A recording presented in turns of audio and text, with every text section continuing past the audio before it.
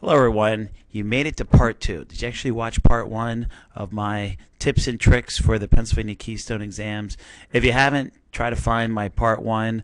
We're going to continue on with showing some tips and tricks, how to use a calculator, that you can use a calculator to help you understand some of these problems. Okay, here we have a problem involving the least common multiple.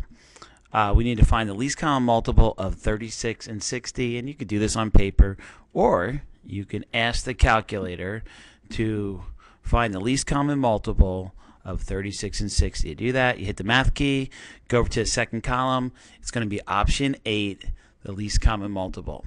So I'm going to hit enter, and I'm going to type in the first number, and then a comma.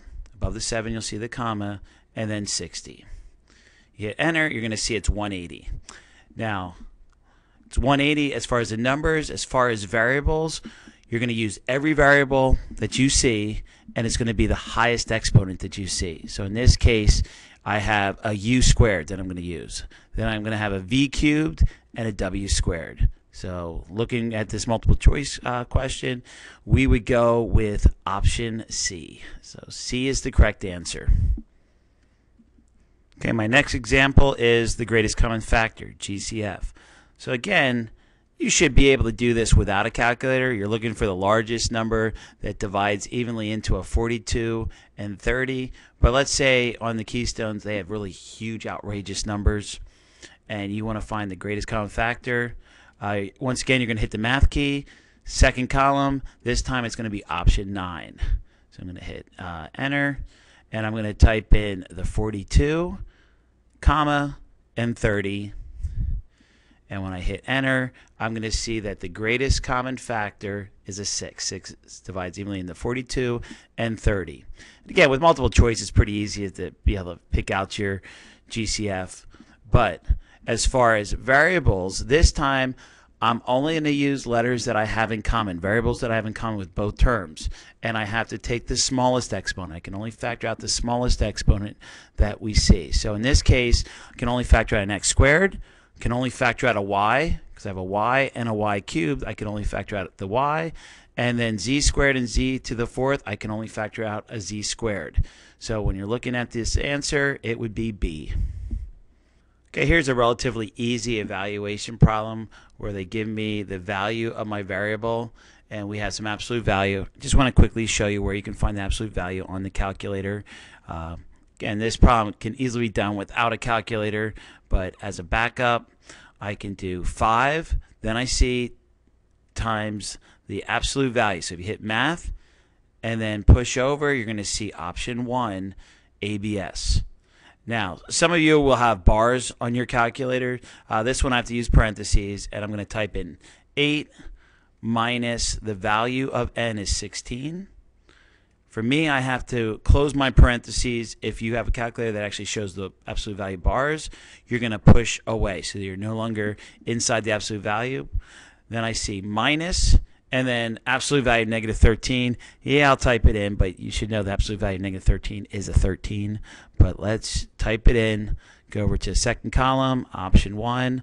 I'm going to type in negative 13, and I'm going to close my parentheses. And I'm going to hit enter, and I'm going to see that my answer is 27.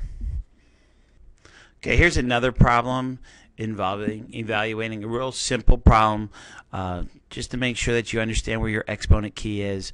I have 16 times 4 raised to the negative 1 power. And again, the calculator understands order of operations. It understands PEMDAS. It knows it needs to take this 4 and raise it to the negative 1. 4 raised to the negative 1 is really 1/4. 16 times 1/4 is 4. And you can see that when I hit enter here. So again, another easy problem that can easily be done without a calculator, but you can use a calculator just as a backup to check your calculations. Same thing here with this problem. Again, we should understand negative exponents, cross a line, change a sign. So really there's going to be 1 over 10 to the 4th power. But here's one way, in case you forget this. It's raised to negative 4. The calculator is going to give us a goofy decimal answer. Okay, it's in scientific notation. It's really 0.0001. But, you know, and you can say, okay, let me see if I can do that as a fraction. Now, the calculator is unable to put that decimal as a fraction. So if you didn't understand this answer, you would go through these choices, and when you get to D, you type in 1 divided by 10 raised to the fourth. You're going to see that we get that exact same value, so they're equivalent. So that you're going to know that 10 raised to the -4 is equivalent to 1 over 10 to the fourth. So again, if you freak out about negative exponents, you can double check them in a calculator, especially dealing with numbers. Okay, here's one more evaluation problem. I'm going to type in exactly what I see. I see 3 times my R value, which is 4, raised to the second power. T is equal to 2. I'm going to close the parentheses, and that whole thing is going to be raised to -1 power. So when I do that, I get a goofy decimal answer, which we can see if the calculator can convert this into a fraction by hitting math, enter, enter, and I can see my answer is B, 1 over 48. Okay, this next example, we're dealing with a trinomial times a binomial. And ideally, on the Keystone, if you see a problem where you have to simplify, I really want you to know how to work the problem out on paper. We talked about this box method, or you could distribute twice. You distribute the x, distribute the -5, and you're going to get the correct answer.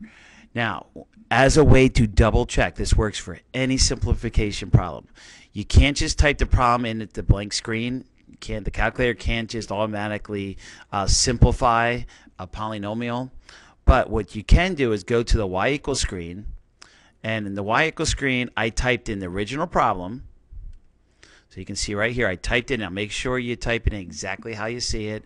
I have this trinomial times the binomial in parentheses, and then I can go through these choices, and I know A is my answer. I did the work over here. I combine like terms. -25x squared minus 1x squared is the -26x squared. The 5x minus 12x, that combines together. These are like terms. That gives you the -7x. But if I type in the original and what I believe my answer is, I can confirm by going to the table. So when I go second graph, I can see no matter what we replace the x with, no matter what value x is replaced with, you're going to see the original problem, y sub 1, you have an outcome of -70, and so is my answer, my choice A. I get the same outcome. This has to work out. They're supposed to be equivalent. It's just a simpler version of the problem. And this can be done in case you're not quite sure of an answer. We should be able to check at the y equals screen that the original problem and your answer needs to produce the same outcomes. They are equivalent. Okay, we have another simplify the expression. Here we're squaring a binomial, which you should know is the binomial times itself. You can use FOIL. You can square, double square if you know how to do that. Box method. But you can see, this is how you do the outers and inners. Will add up to 4x. You can see my answer. To verify this on the calculator if you needed to, if you have a hard time finding the correct answer, go to the y equals screen, type in the original problem, and then underneath in y sub 2, I can type in what I believe the answer is, and I know this is correct. I did all the correct work. To confirm, I go to my table, and I can see no matter what my x value is, I'm getting the same outcome for both the original and my simplified answer. Here's another problem that's very easy to do on paper. We have a trinomial minus another trinomial. When you subtract the polynomial, you're really adding its opposite. So I show all the work. But again, even this problem could be confirmed on a calculator by going to the y equals screen. We have the original problem, use parentheses, type in exactly what you see, compare it to what I believe my answer is, D. When I go to my table, I'm going to confirm that all my outcomes are the same for both the original and my simplified version. Okay, this next problem involves factoring. And ideally, again, we should know how to factor. We should know that with my original problem, this trinomial, I need to factor out a 9x first. The GCF is a 9x. 9x is in common with all three terms. So this is the first step, to factor out a 9x. And it's multiple choice. I can roll out A and I can roll out D right away. You need to factor out a 9x. Now, we're not finished. We still have a trinomial that can be factored even farther. So again, we should know that if C is positive, the signs have to be the same. In this case, they both have to be negative because my outers and inners have to add up to -8. So just to confirm, I can see that my answer has to be B. C is not going to work. But just once again, if you need to, just as a backup, go to the y equals screen. I typed in my original problem that needed to be factored, and I typed in my fully factored answer. Now, you just have to be careful here that you pick the one that's fully factored. And when you go to your table, you're going to see that we confirmed. If you would type in C in the y sub 2, your outcomes will not be the same. So I know my original problem and choice B, they're equivalent. Okay, and again, this is just as a backup. You can feel confident if you know how to factor right away and you see the answer, you automatically can select your choice. But just as a backup, a way to confirm, just because you have plenty of time to answer the questions on the Keystones, Mod 1 and Mod 2. So I want to just make sure that you have plenty of ways to double and recheck your answers. Here's another example, a relatively easy trinomial to factor. You can see that the signs have to be the same. I need to get, my last has to multiply together to give me a positive 25, and yet the outers and inners need to add up to a negative 10x. So my answer is A. But once again, just as a backup, I can go to the y equals screen. I can type in the original problem, type in what I believe my answer is, and then just confirm it by going to the table. Both columns are the same. Okay, here we have a problem that is difficult for quite a few students where you're supposed to simplify an irrational expression and you can only cancel out factors. So our job is to factor the numerator, factor the denominator, and then cancel out factors. So you can see here how I factored out a 2 from the numerator, and I can still factor more because I have a perfect square minus a perfect square, difference of perfect squares, x plus 2, x minus 2. I factor the trinomial, everything's positive. My last has to multiply together to give me 8. Outers and inners have to add up to 6, so I factored correctly. And then I canceled out my common factor. I can cancel out the x plus 2 in the top and the x plus 2 that's a factor in the bottom, and I'm left with, after I distributed the numerator, a 2x minus 4 all over an x plus 4. So that's the answer, which matches up with letter D. But to confirm this on a calculator, if you needed to, I go to the y equals screen. Now make sure you realize that you need to put parentheses. Calculator is not going to know that a 2x squared minus 8 is in the numerator unless you place it in parentheses. And it's not going to know that you're dividing by the trinomial unless it's in parentheses.